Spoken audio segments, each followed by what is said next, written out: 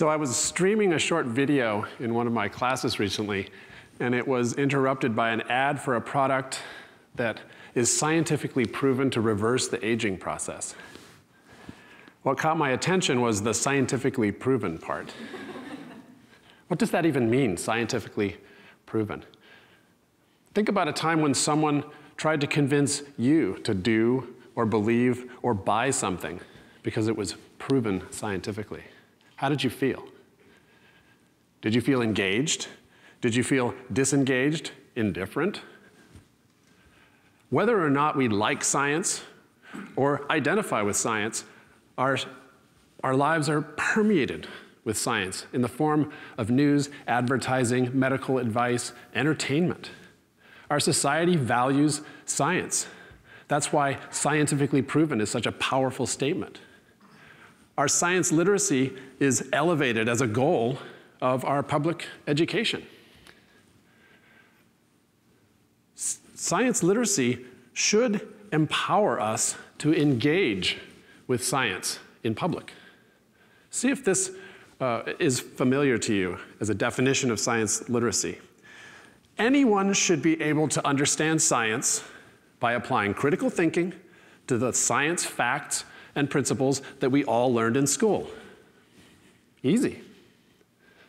There's a growing disconnect, though, between this lofty definition of science literacy and our ability to publicly engage in science. And I believe that this disconnect arises because most of the science information aimed at the general public focuses mostly on the results of science, what the scientists measured, what their conclusions were, what the possible practical applications are. In science, though, it's systematic application of the process that matters, full stop. Science is not defined by who does the study, or by what we study, or even by what we learn. Science is defined by what we do.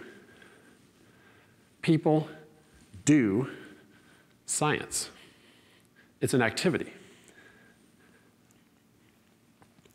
So we need a new definition of science literacy that empowers us to engage with science in the general public. This new definition has to engage us in a deep appreciation for science as a process, not as a subject.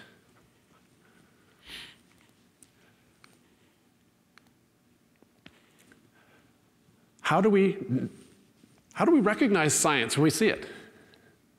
What makes a study scientific? The science teacher in me is obligated to mention the scientific method. And I bet you could each list the steps in the scientific method from memory, or could at one time. We start with a question about nature. We develop a hypothetical answer to that question, design an experiment to test our hypothesis, analyze the results, and report our conclusions about how that hypothesis matched the experimental test. Hand in the lab report. A+, done, right? Not quite. Just like with many areas of our education, this introduction to the scientific method is just that, an introduction. An idealized summary that's easy to use in a classroom or teaching laboratory. But the scientific method is more than that list. For one thing, it leaves out one of the most crucial elements of the scientific process: communication between scientists. Science involves deep communication between multiple groups of people. It involves an often lengthy and iterative process by which scientists refine their studies. So let's focus on science as it's really practiced. And this diagram, this graphic from the University of California Museum of Paleontology summarizes the scientific process really well. And at first, it doesn't look anything like the scientific method. By the way, I'm not telling you that the scientific method you learned in school is wrong. It's just lacking a few details. But let's take a closer look. The parts of the scientific method that we listed are front and center in these 4 elements of the scientific process. It's all there. Exploration and discovery involves making initial observations, asking questions, noticing patterns, and it can be inspired by a fancy new scientific result that puzzles us, a new technology that makes more precise measurements easier. My current favorite is the James Webb Space Telescope, or the need to solve a practical problem, or pure curiosity. Sometimes things are just wicked cool and we want to know more. Testing ideas is central to the scientific process, so it gets a big green bubble in the middle. Testing our ideas involves formulating hypotheses and then testing them through experiment and observation. A hypothesis is not a guess. A hypothesis is a proposed answer to the question about nature based on what we already know. And perhaps surprisingly, we don't seek to prove our hypothesis. In fact, I'll put it out there. Scientific proof is irrelevant. I say that as a committed science teacher and professional scientist.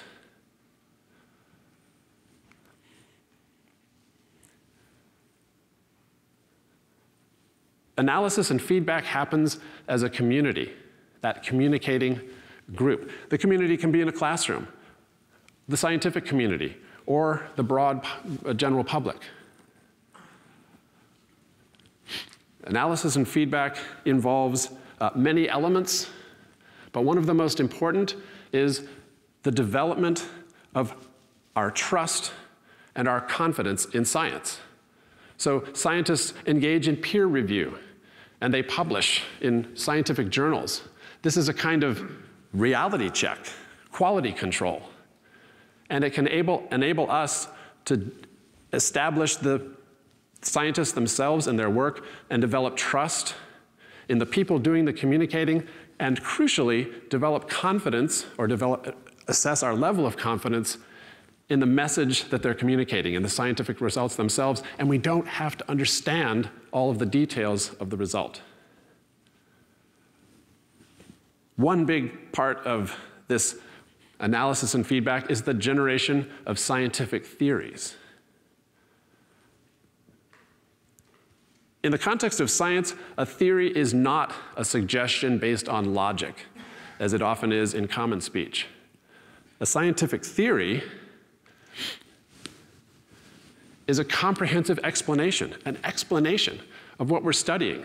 It's based on multiple lines of independent experimentation or observation, evidence.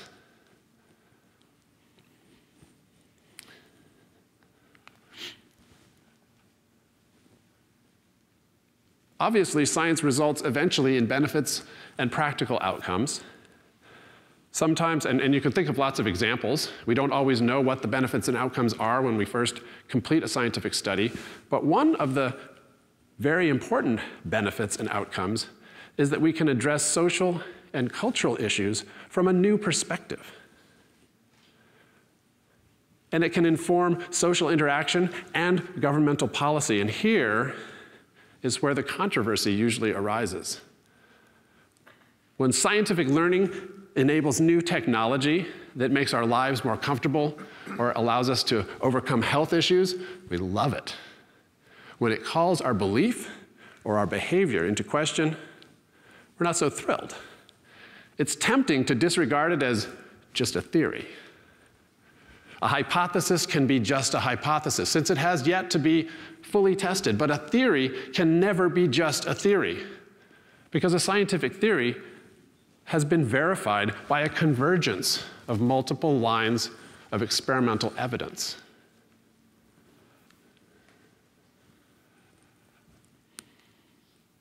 So, great diagram. I love that diagram. But what does science really look like in practice? I have a couple of examples. Aside from being one of my favorite television shows, The Big Bang Theory is a comprehensive explanation and description of the origin and evolution of our universe. It's the most widely accepted scientific theory of cosmic origins by astronomers and physicists. But the Big Bang Theory development turned the scientific method on its head. And it exemplifies a really important part of science. The scientific process is not more technical than that original scientific method we all learned. It's not more complicated, it's more messy. And that messiness is essential, especially at the beginning of a scientific study.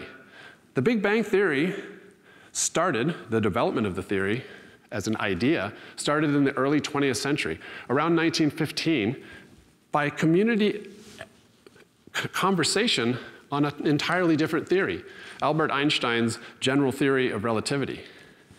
Einstein and other scientists at the time suggested that the universe is infinite and static, unchanging. Then came a hypothesis, published in 1927 by Georges Lemaitre. Using Einstein's theory of relativity, he calculated that in fact, Einstein, it should be expanding. And that means that the universe was much, much smaller in the past. And you've probably heard this idea as the Big Bang. Then comes testing the ideas, right? That's what we expect. But the observations that verified Lemaitre's hypothesis were designed for a completely different study.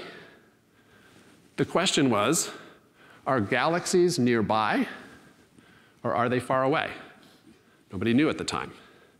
The answer, famously established by Edwin Hubble, who now has a space telescope named after him, is that the galaxies are very far away indeed. And not only that, they're moving farther and farther away. But Hubble did not identify this as evidence for an expanding universe. Some 20 years later, George Gamow suggested that if the universe had been very, very small in the past, it would have been hot and bright, and we should still see the light from that era now, but shifted into the radio part of the spectrum.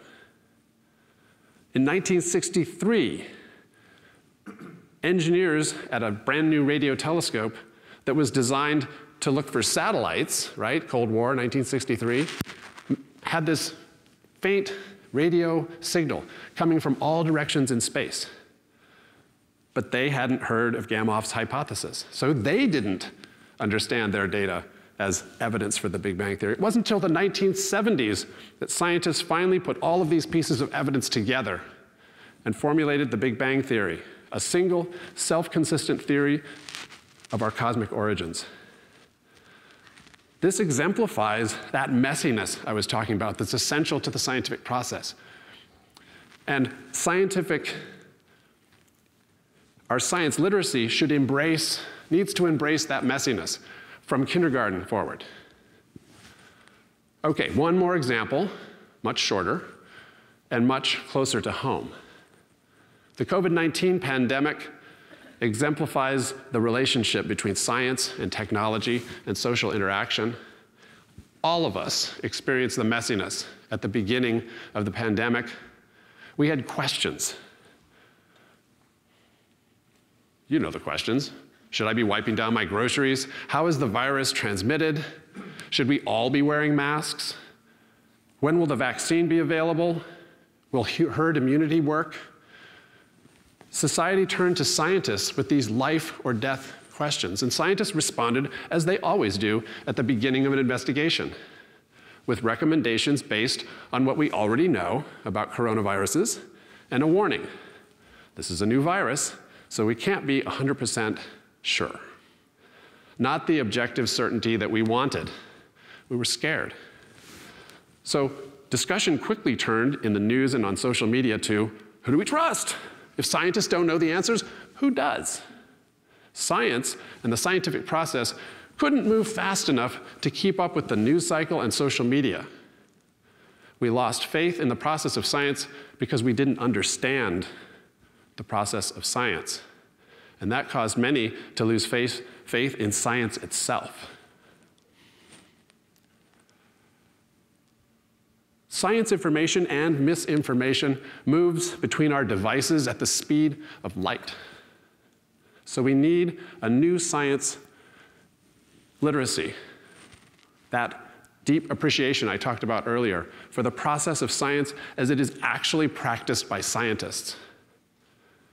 This will enable us to assess science information and appreciate the work of scientists, even when the results that they report require us to reevaluate our own perspectives and understanding.